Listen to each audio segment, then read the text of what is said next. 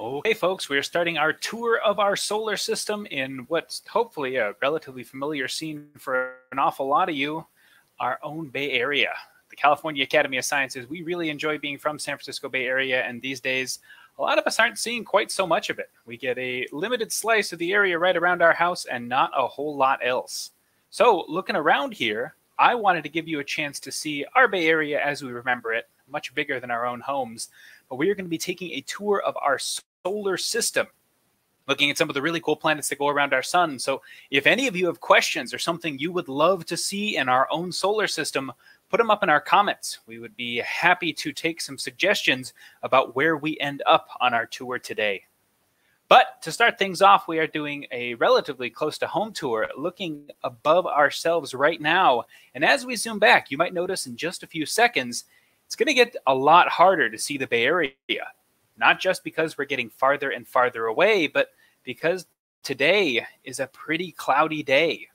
This imagery you're seeing right now is not something that was taken months and months ago from a NASA satellite. This was taken, in fact, just yesterday from our Suomi spacecraft orbiting around planet Earth. It's a partnership between NASA and the NOAA administration.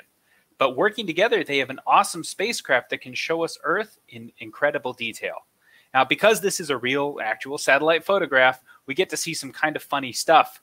If you look around on Earth, you might notice a couple bright white stripes, almost like tiger stripes, crisscrossing. Those aren't actually there. Or rather, they are actually there, but what we're seeing is sunlight bouncing off the surface of Earth.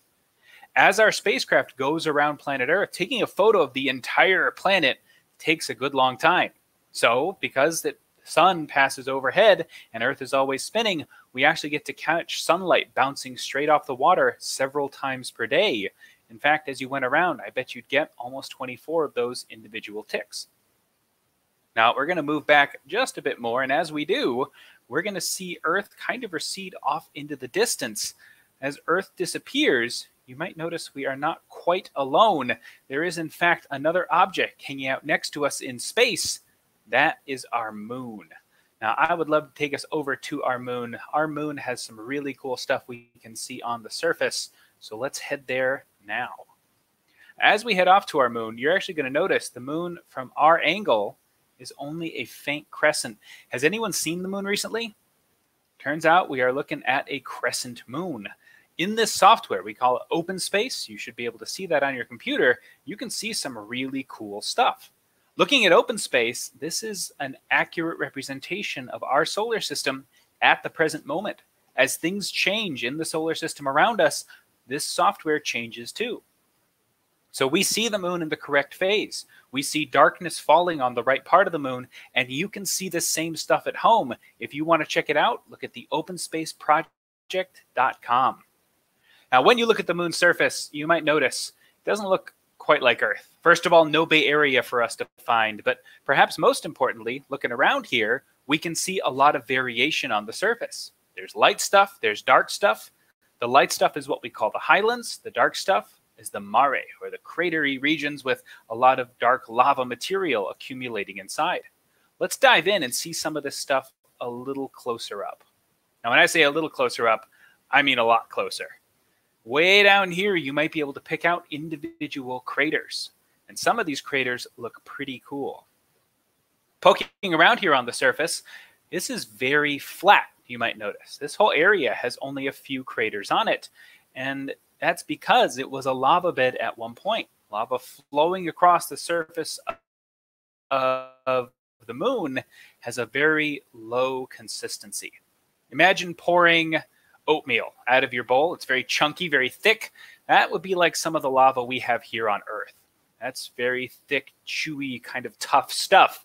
On the moon, it's going to be a lot thinner, maybe a little bit more like soup, or as one of our favorite scientists, Dr. Day, says, like cold olive oil. So it's going to flow around and cover things up.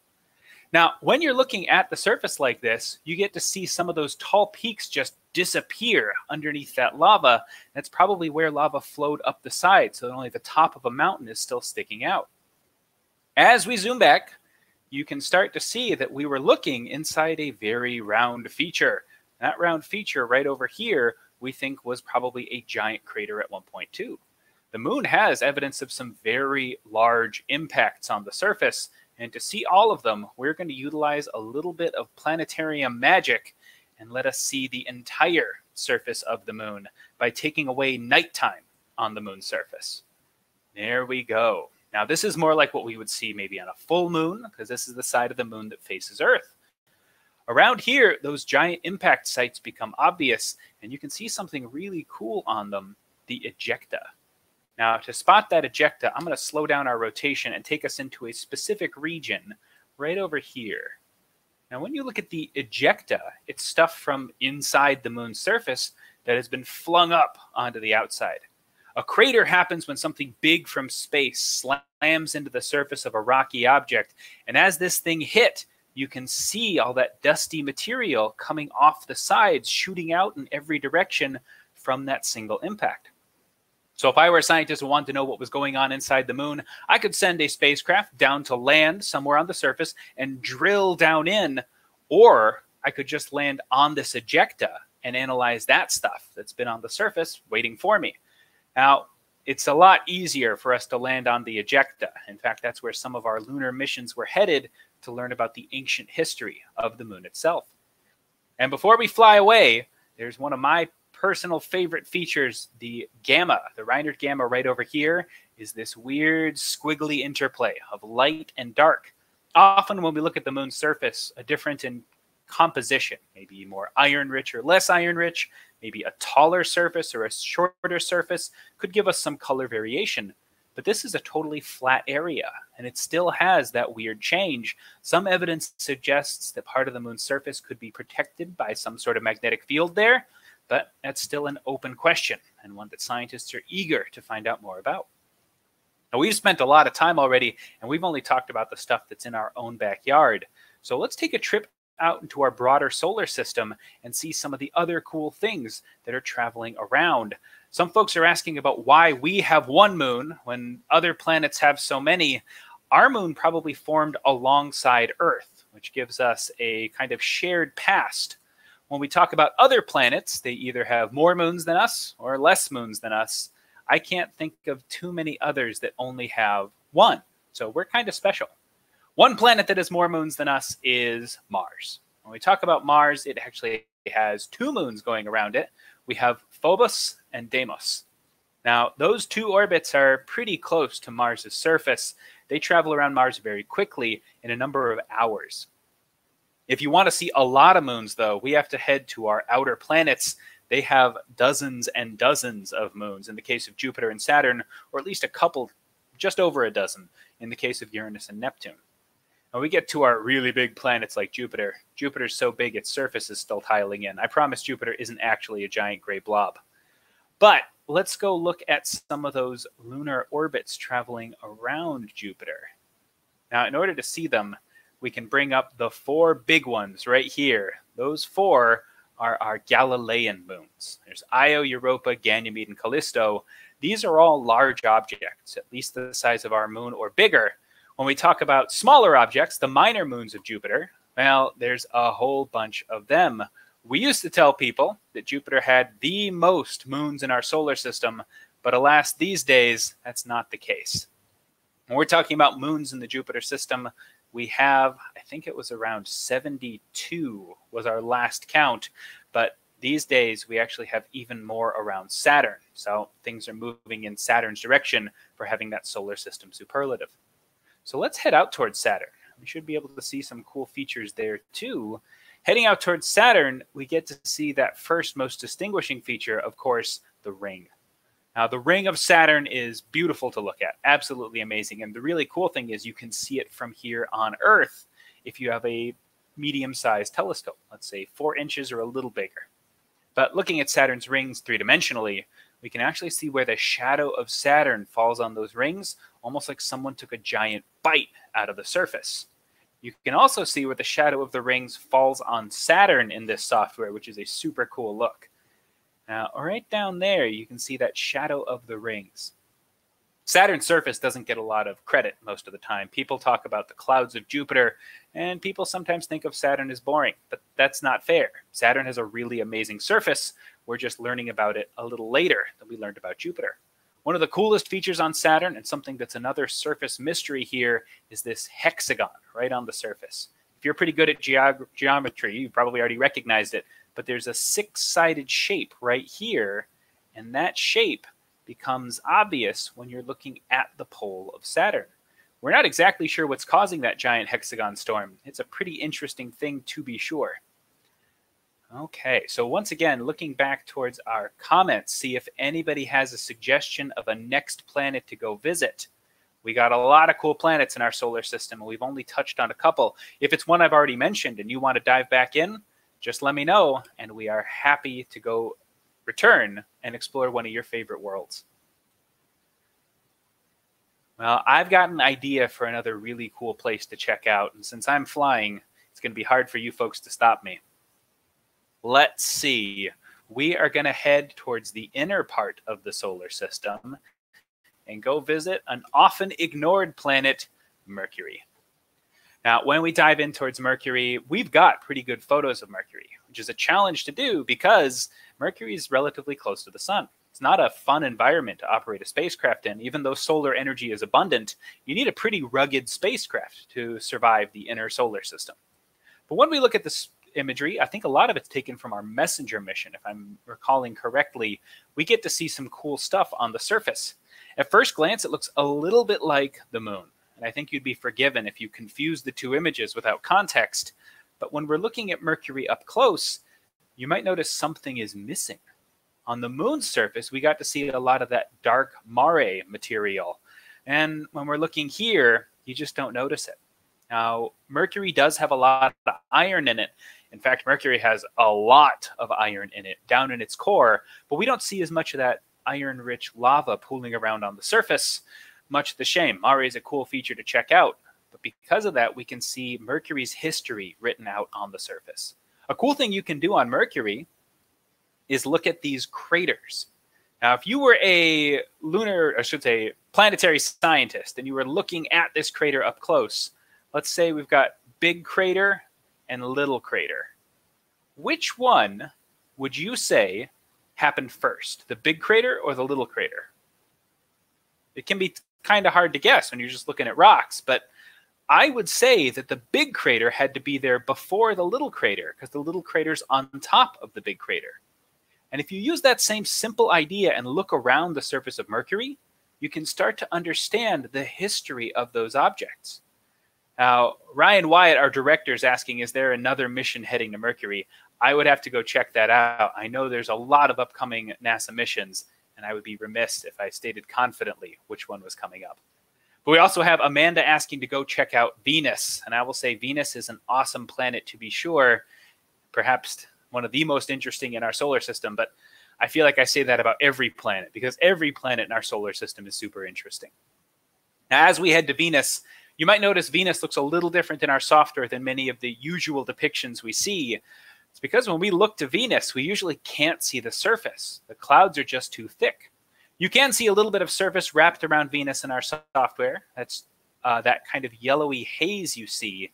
But we are looking at a radar image, basically a map of the surface used by casting radio waves down and seeing what bounces back up. Now, on this map, there's a bunch of cool things to see, including these massive fissures. There are craters, but not as many as Mercury. I would guess that it's possible the atmosphere protects the surface from some of those impacts, and potentially the surface of Venus is still a little bit active. When you see big round things, though, don't immediately assume it's a crater. Many of them we think are volcanoes, potentially something like a pancake volcano. Now, on Earth, we like to name things, volcanoes, after the shape they take. So if it was a cone volcano, that might be shaped like an ice cream cone. If it was a shield volcano, that might be shaped like a round Viking shield. When you look at these volcanoes, pancake volcanoes, they are in fact shaped like pancakes. They're just very wide and flat. Okay, so the atmosphere of Venus actually has something in common with our own atmosphere. It's got carbon dioxide in it. I should say carbon. Now, on our planet, most of our atmosphere is nitrogen. On Venus's atmosphere, I believe most of the atmosphere is carbon dioxide, and that gets pretty rough. So If you've got a very thick atmosphere, made of very heavy stuff, you can trap a lot of heat on the surface. Light passes through, but infrared does not escape. It gets trapped on the surface and gets hotter and hotter and hotter, what we like to call the greenhouse effect. Now, we've seen a little bit of that same kind of effect here on planet Earth, and it's made people a little concerned about putting too much energy into Earth's atmosphere and making Earth's atmosphere a little too hot. When I talk about visiting Venus, that sounds pretty unfun. I like to think of Venus as the worst vacation spot in the solar system. The surface is 900 degrees, the air is acidic, and you would be squashed flat by the pressure. Okay, so we got some requests for some asteroid belt objects. Let's go out and find some. Way out here, if we're looking for the asteroid belt, we actually have to go pretty far back. It resides between the orbits of Mars and Jupiter. So zooming back more and more and more, I can show you right over here one of the objects that's hanging out in the asteroid belt. This is Ceres. Now, Ceres used to be a planet. In fact, some of you might remember when Ceres was a planet. It was only 200 and something years ago, if you take really good care of yourself, I guess. But looking at Ceres, we can imagine it when it was discovered as being a really exciting thing. No one had found a planet since, well, Uranus. Now, our software is struggling a little bit with our map of Ceres, but I will say this actually doesn't look too far from what Ceres normally looks like. It is gray, it is a ball, but we would expect a lot more craters on the surface and some very interesting features, some deposits, what we think might be Epsom salts or something like it on the surface of Ceres. Now, there's a lot of discussion about what's going on inside Ceres. Some people think it's going to have a water-rich outer surface. Others disagree completely. But in either case, learning about the interior of objects like this could be really cool. Why? Are we planning a mission for humans to go live on Ceres? Probably not. Maybe never. Ceres would be a tough place for humans to survive. There's no atmosphere. It's got very low gravity. But this is exciting because we think of the asteroid belt and an even farther out belt called the Kuiper belt as places that could teach us about the beginning of our solar system, where stuff comes from, and how our solar system came to be. So we've got a request for IO. I'm wondering if we have IO in our software. If we don't, it's going to look an awful lot like we just saw, and that's not that exciting. But we can take a swing by and double check. Now, Io, I can see why people want to check it out, is one of the 4 Galilean moons. It's a big moon, and it has more volcanoes than anything else in the solar system. In fact, we can see the surface in excruciating detail right up here. Now, I've heard people say Io kind of looks like a cheese pizza. I agree. It is covered with these weird light deposits, dark spots, and kind of a yellowy in-between color. Kind of looks like cheddar cheese.